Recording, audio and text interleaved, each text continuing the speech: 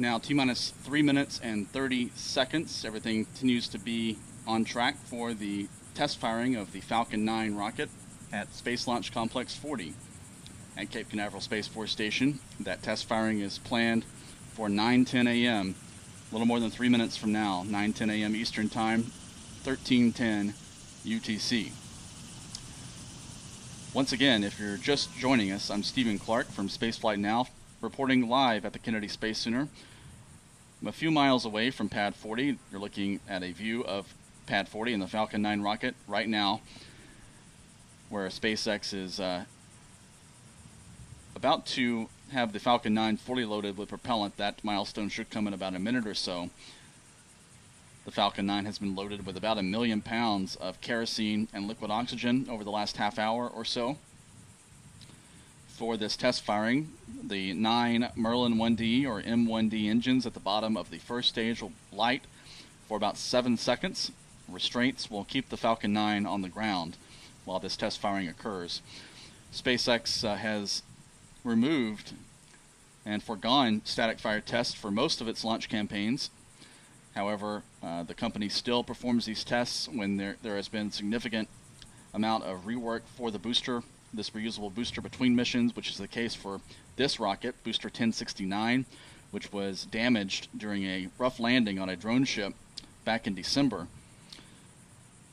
This booster launched a cargo mission to the International Space Station on December the 21st of last year and made a hard landing on the drone ship, damaging some of its components, its engines, landing legs as well appeared to be damaged when the rocket came back into port. So those repairs have been completed. At least some of the engines, if not all the engines, have been replaced.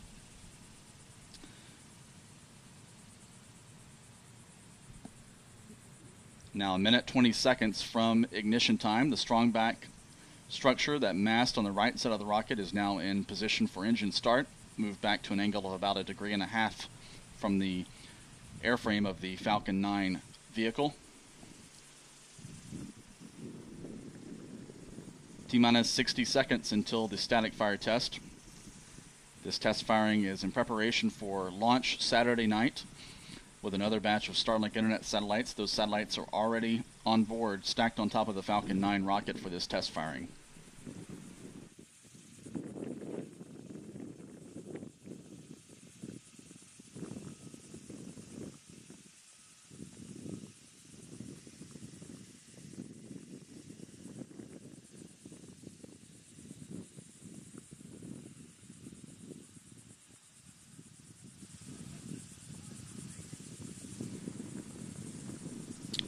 "20 seconds until ignition." Falcon 9 is now controlling this final phase of the countdown before engine start for this static fire test. 10 seconds. T-minus 5 seconds. And there's engine start. 9 engines firing at the bottom of the Falcon 9 first stage. And there, apparently, we see engine cutoff. That appeared to be a planned duration for this static fire test, which typically lasts about 7 seconds, and that's about what we saw with this plume of exhaust coming out of the flame trench to the east of the pad. This was apparently a good static fire test, although SpaceX engineers will run through and analyses of the data to make sure the engines were all performing well and the rest of the vehicle worked as expected during this test firing. And we expect to hear confirmation from SpaceX sometime potentially later today, hopefully, about the outcome of the test and the status of the launch schedule, which right now is targeted for Saturday night at 10:22 p.m. Eastern, 2:22 a.m. Sunday UTC. The forecast from the U.S. Space Force's 45th Weather Squadron shows an iffy weather forecast with 60% probability of weather preventing the launch at 10:22 p.m. Eastern Time.